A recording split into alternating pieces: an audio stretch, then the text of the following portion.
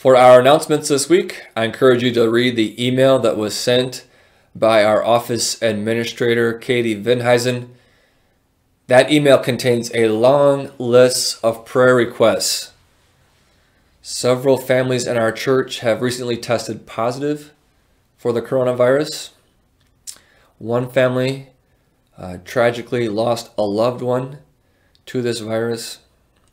At the same time, another family was able to welcome a loved one home from the hospital. So there's both bad news and good news, and there's also causes to continue praying for. So I encourage you to read that email and to be faithful and persistent in lifting those individuals and those families up in prayer.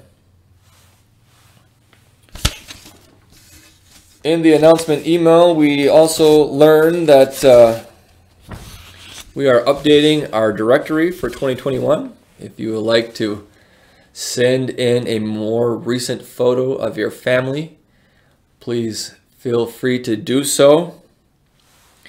We receive a thank you letter from the San Fernando Valley Rescue Mission. In that email, and we also have word from our deacons that the following causes have been designated for this month of January. They encourage us to consider supporting Bethel's Benevolence Fund, our ministry shares, Rachel Beveridge, our missionary in Guatemala, and the Back to God Hour. If you would like to support those causes, please consider writing those names on the envelope or the check that you send in.